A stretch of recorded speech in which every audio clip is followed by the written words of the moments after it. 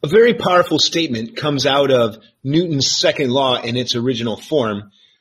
When the net external force, which we know is the time rate of change of momentum, when the net external force is zero, that means the change in momentum is zero.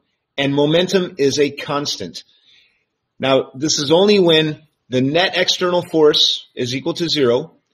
There can be internal forces present, but because they're internal forces, they come in pairs, and we always have an action-reaction pair. When we have a force acting in one direction, we know we have the reaction force acting with the same magnitude, but in the opposite direction. So the internal forces will add to zero as well. If P is a constant, that means the initial momentum is the same as the final momentum. And we call this the law of conservation of linear momentum. And it holds true when there are no external forces acting on a closed, isolated system. Now, conservation of linear momentum can occur on 1, 2, or 3 axes at once. It depends on where the sum of the forces is zero. If the sum of the forces in x, y, and z are all zero, the delta momentum is zero in the x, the y, and the z. But even if the sum of the forces is not zero in the x, as long as it's zero in the y, then the change of momentum in the y will be zero. And as long as it's zero in the z direction, the change of momentum in the z will be zero. So these are all exclusive of one another. Let's look at an example here. For a projectile. A projectile in free fall, we know that as it's flying through the air, if we neglect air resistance, gravity is the only force, and it acts in the vertical direction. So there are no forces in the x direction, and earlier in the year we were saying that means the velocity in the x doesn't change. And we see here at all these different time points throughout the trajectory, the velocity in the x is equal to what it was at the beginning, and it's not changing. Well, if the velocity isn't changing, and momentum is mass times velocity, the mass isn't changing either, so mass times velocity, the change in the momentum is zero. In the y, however, there is a force. That is an external force, the force of gravity pulling down on the object, and so the momentum in the y direction is changing, just like we see the velocity in the y direction is changing. Let's look at another example, exploding carts. I have 2 carts.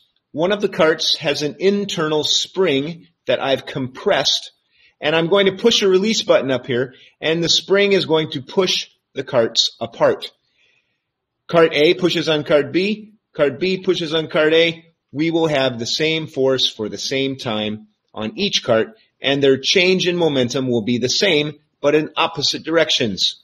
And the law of conservation of momentum tells us that the momentum won't change. So whatever momentum I have at the beginning, if they're at rest, that's zero momentum, will equal the final momentum, which will be the sum of the momenta of each cart.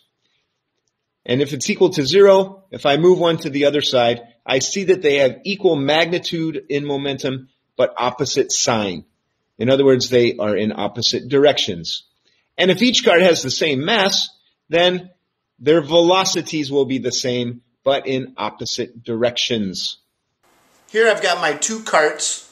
There is a spring in one of them, and I just push a little button, and it pops out, and it's going to push off the other cart. Now I'm going to place where the carts touch. I'm going to put that right in the exact center. I have a little measuring tape on the track.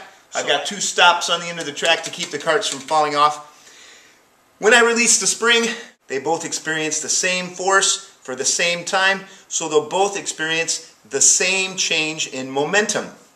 Here is the momentum before the event, and that's momentum of zero because there's zero velocity. After I push it, each cart will have momentum, but the sum of the total momenta will be zero. This cart will have exactly the opposite momentum that this cart has, and in this case, when both carts have the same mass, that means they'll have the same velocity as well as the same momentum. And since this distance is equidistant for each cart, if they have the same velocity, we should see them hit the end of the track on either side at the exact same time.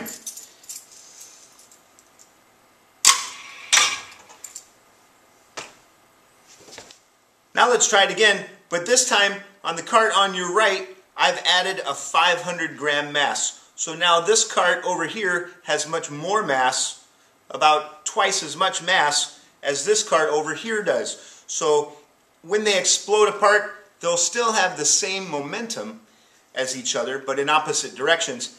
But now since this one has more mass, it will have less velocity. But the product of mass and velocity of this cart will be the same in magnitude as the product of mass and velocity of this cart.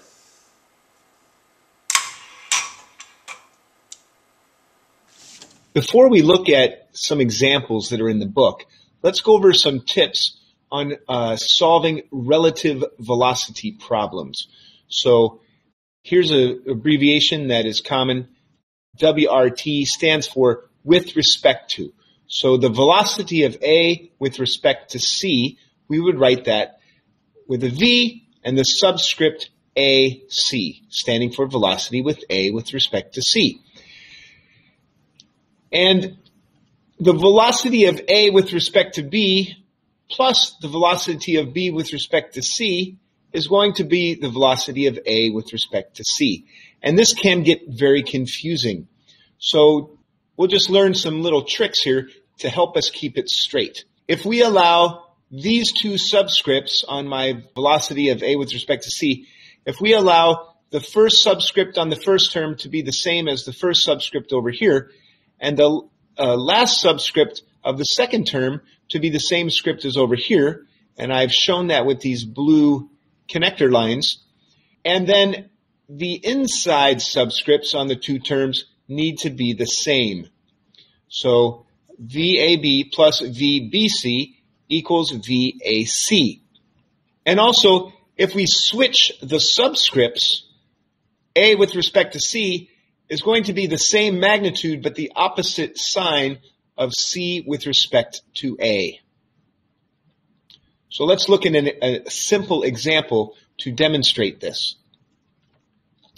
Here I've got a track, and I'm measuring their velocities with respect to the track. So cart A is moving to the left at 1 meter per second compared to the track, and cart B is moving to the right at 2 meters per second compared to the track.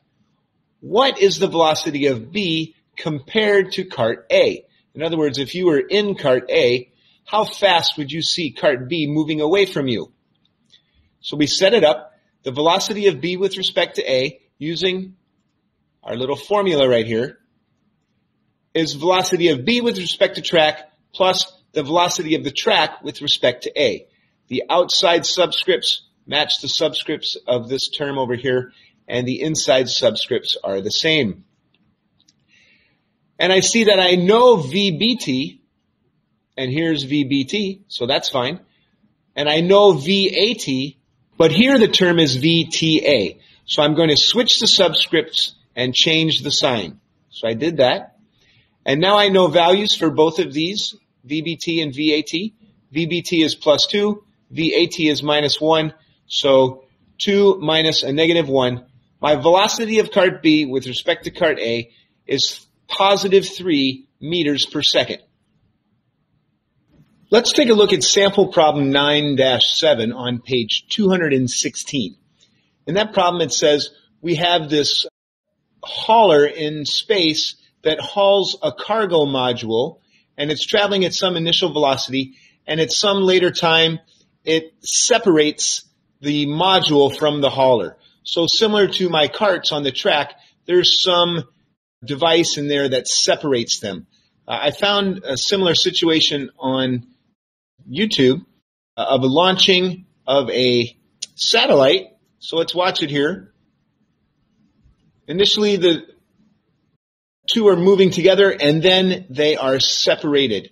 And the satellite moves away from the hauler, we'll call it the hauler, according to our problem, 500 kilometers per hour. So right here, the velocity of the hauler with respect to the module is 500 kilometers per hour. And X represents the center of mass of the system. It's given to us in the problem that the velocity of the center of mass of the system with respect to the sun is 2,100 kilometers per hour. So after they separate apart, the conservation of momentum tells us that the velocity of the center of mass is not going to change. That's going to stay at a constant 2,100, but now the velocity of the hauler with respect to the module is 500 kilometers per hour. So they want us to find what is now the new velocity of the hauler with respect to the sun. So the book shows one solution. I'm going to show you a slightly different solution. I'm going to use the idea that if internal forces are the only forces acting and momentum is conserved, that means the two pieces, the hauler and the module, as they fly apart from one another, they will have equal and opposite changes in momentum, so that their sum of their changes in momentum is zero. There is no change in their total momentum. So I write that as delta momentum of hauler with respect to the sun is equal in magnitude but opposite in direction to the delta momentum of the module with respect to the sun. And change in momentum is equal to mass times change in velocity. So the change in momentum for the hauler with respect to the sun is mass times delta V of hauler with respect to sun. And the change in velocity of the hauler with respect to the sun is the velocity of the hauler with respect to the center of mass. And likewise, the change in the velocity of the module with respect to the sun is the velocity of the module with respect to the center of mass. I'm going to replace the mass terms with their equivalent masses as a fraction of the entire mass.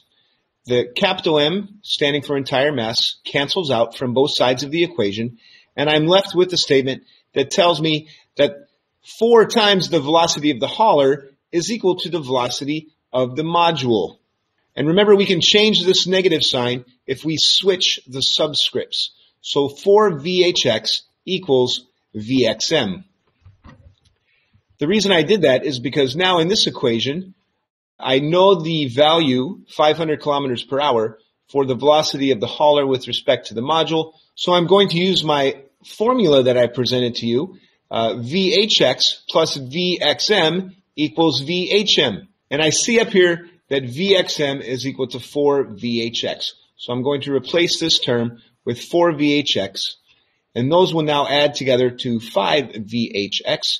So I divide both sides by 5 and get my value for VHX, and then I can plug it in here, and I know VXS, that's the center of mass with respect to the sun, that didn't change, that's 2,100. So my velocity of the hauler with respect to the sun is 2,200 kilometers per hour. Now let's look at sample problem 9-8 from the textbook. In this problem, a coconut, initially at rest, is blown apart into 3 pieces, and the angles between the pieces as they fly apart is shown. Let's strategically choose our coordinate system so that A is traveling along the x-axis. The purpose for that is that because this is an internal force and momentum is conserved separately in the x and the y directions. So that means when I calculate momentum in the x, I will only use the x component of velocity. And when I calculate momentum in the y, I will only use the y component of velocity. So by putting the velocity of particle A on the x-axis, I eliminate having to resolve all 3 velocities. It just makes it a little simpler. And since it's tilted here, I'm going to redraw it in the traditional x being horizontal and y being vertical orientation. Here are my initial conditions. The velocity initially is 0, so the momentum is 0 before the explosion, and then the masses of each piece after the explosion, these are the fractions of the total mass that each piece is. And they tell me the velocity of piece C, 5 meters per second. What are the velocities of pieces A and B? So I'm going to work separately in the x and the y. Like I said, I know momentum is conserved because internal forces are only at work. So before the explosion, my initial momentum is 0, and after the explosion, my final momentum is the sum of the momenta of all three pieces in the x direction, because all three pieces have x components of velocity. In the y direction, however, my final momentum is only going to be the sum of the momenta of pieces B and C, because piece A has no y component of velocity and thus no y momentum. I'm going to represent their masses with their percentage of the total mass so that I can cross m out of both equations from both sides. On the left side, I have two unknowns, the final velocity of piece A and the final velocity of piece B. But on the right, since the velocity of piece C is known, 5 meters per second, I only have one unknown on the right side in the y direction. So I can solve that for the final velocity of piece B, and then plug that in over here to solve for the final velocity of piece A.